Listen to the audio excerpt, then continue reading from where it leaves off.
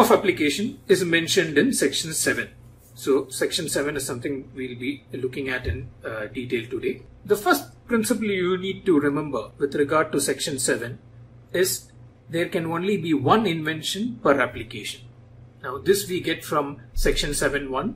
Every application for a patent shall be for one invention only and shall be made in the prescribed form, which is form 1, and filed in the patent office. You understand that there can be only one application for one invention and it has to be in the prescribed form. Section 10.5 mentions that the claim or claims of a complete specification shall relate to a single invention or to a group of inventions linked so as to form a single inventive concept. So now this is the point I've mentioned in the context of section 16.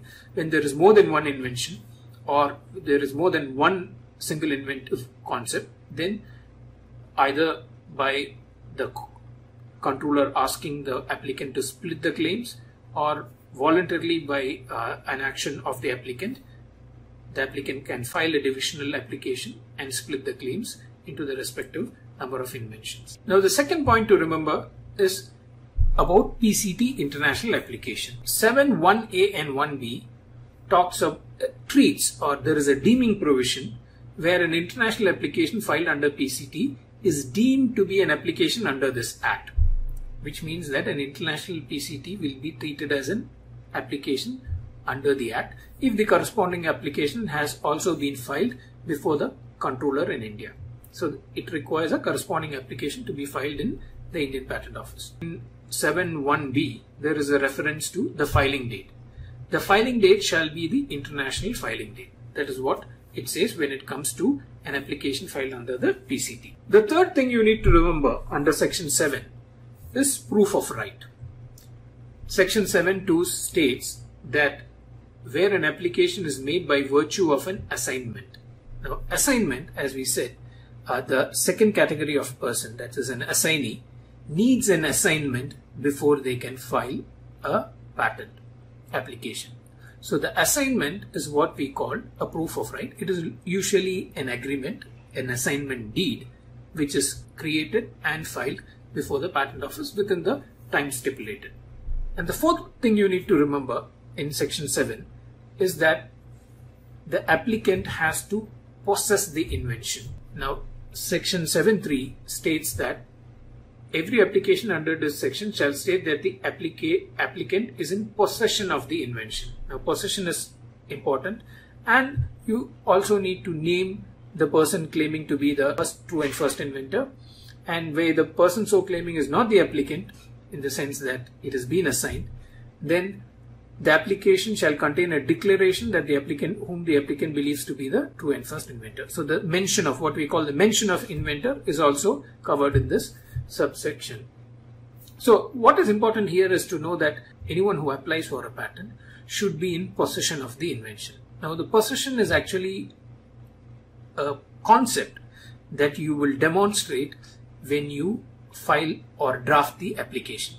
So it cannot be the case that you don't disclose the invention and file an application. Say you don't make a disclosure, what we call an enabling disclosure, or a disclosure which a person skilled in the art can understand. Then it would be assumed that you didn't possess the invention. So it is an assumption. And if you see form 1, there is also a specific provision where you have to, a checklist where you have to tick to say that the applicant is in possession of the invention. So possession means not a prototype. It is not that some data has been generated. It is just a concept to show that the person has invented something and that has been described in detail in the application. The fifth thing you need to remember under this section is section 7.4 talks about the instances where a provisional application can be filed. It's an indirect reference, but if you see subsection 4, it says that every such application shall be accompanied by a provisional or a complete. But in the bracket it is mentioned not being a convention application or PCT designating India. Now this is where what I mentioned, convention application and PCT application have the same status in the Patents Act because they are both international application. Now this tells us that you cannot file a convention application or a PCT application through a provisional. So you cannot initiate a PCT or a convention application through a provisional. Rather, you can only file a convention or a PCT application by filing the complete. The only other way you can file it is you have to file an ordinary application. If you are filing an ordinary application within India, then you can start it off with a provisional. In no other circumstance can you start an application with a provisional. So this also indirectly tells us the instance in which a provisional can be filed. The emphasis is on not being a convention application.